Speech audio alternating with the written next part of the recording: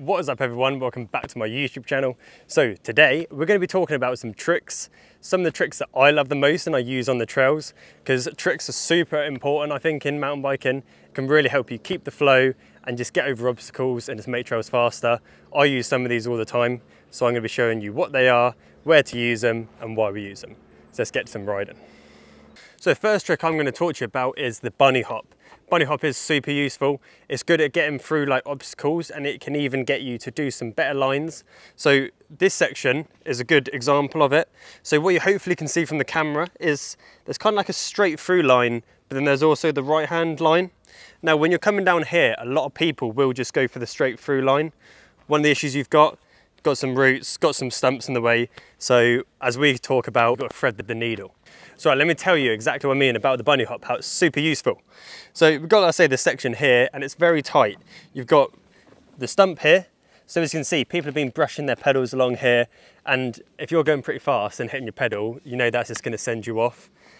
Then behind me again, another stump. So you've got to thread your bike in between these two stumps. Not the easiest when you've got the wide pedals. Then we've got roots here, very off camber roots, both sides. So again, they're going to want to kind of slip your bike out to the side. So it is pretty tough. So what I would say that I do is to start from back here, bunny hop right over, land in the flat bit there, and then you can go away in your trail, keeping the flow, keeping the speed, and it just feels so much smoother. Right, so we're going to cruise into this one. Then when we get to the feature, we're going to hit a nice bunny hop and clear the roots.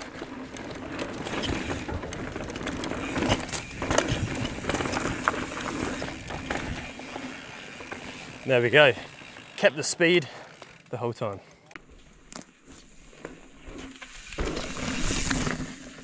So there's a good example of the bunny hop. As you can see, I just bunny hopped right from the start onto this bottom bit and just, yeah, kept the speed. It's just great to look out for those little things you can bunny hop off. And yeah, just keeps the speed rather than having to wiggle your way through the middle. I just keep the speed going and away I am down the trail. Right, so we're going to get Dad to do his line through the middle, and you're going to see what a lot of people would do, which is just ride it as you see it, and then we're going to compare it to my bunny hop, and I'm going to show you how effective it is.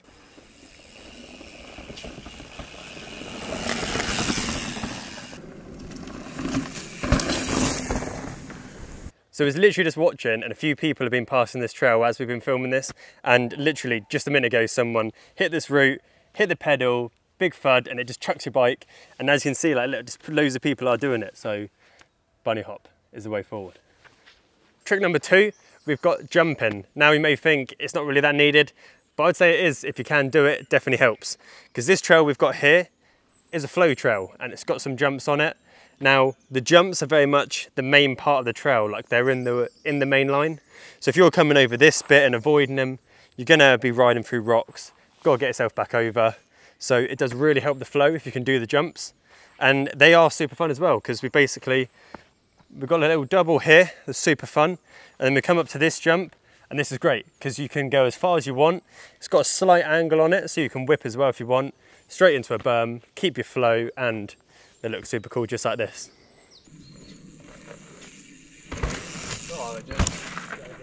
They drop in.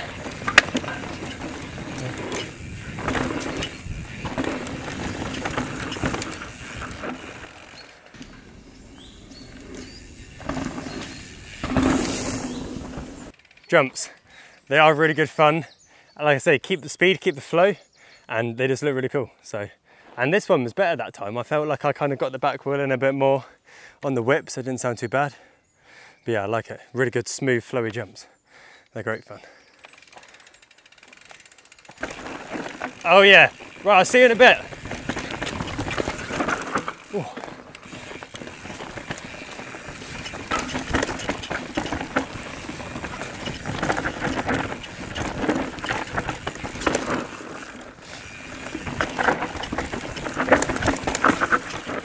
Whoa, trying to stay on the bike.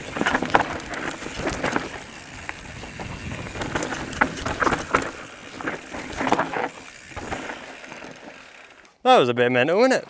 Trick number 3, we have the track stand. Now I actually find this so useful, I do use it a lot. So this section, we've got, it ends out on a rollout. So the rollout start this section, very steep and it does sort of wash away. So it is quite close to your bottom bracket, and the trail actually comes around quite a steep corner. So this sort of appears out of nowhere. So what's really good is right at the top, just do a little track stand, get yourself ready, get yourself with your pedals level, and then when you're ready, drop in and ride away. It's really important, because if you just come flying into this, potentially you could just end up in these bushes, which no one wants.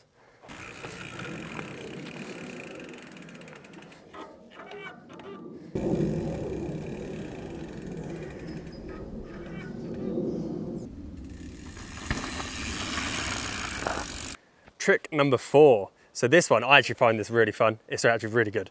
So it's the endo, or a little endo turn. So we've got this corner coming down here, and you can see it's basically just a 90-degree angle. You've got roots, you've got all kinds of mess into a straight down. So what we would probably normally do before, when you're riding, you're going to ride over these bumpy roots, you're going to be at this angle and you're going to turn straight into a steep, rooty downhill. So what I like to do, pull the front brake, do an endo, get that rear wheel down, point yourself straight, down you go, it looks cool and it's so smooth.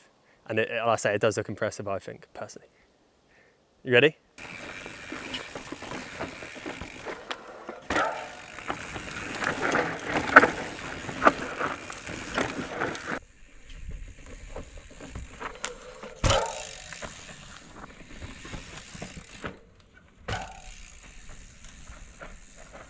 Fifth and the final trick, it has no purpose really on the trail, I will be honest, but it looks so cool on the fire track and it's more just to impress your friends, and I do quite enjoy the look of it. It's the Endo 180 to fakie, like this.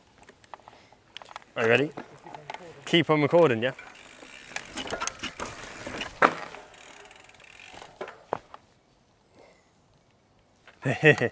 Looks sick, doesn't it? Very impressive. That is the end of today's video. So 5 tricks that I use a lot all the time, to be honest. 4 of them that you can use on the trail, 1 as a little bonus, but hopefully you enjoyed them all, and let me know what you think of them. And if there's any tricks that you do yourself that you find are so useful on the trail as well, please let me know, and I'll hopefully do some more of these videos. But as always, make sure to like, subscribe, and I'll see you next week for another ride.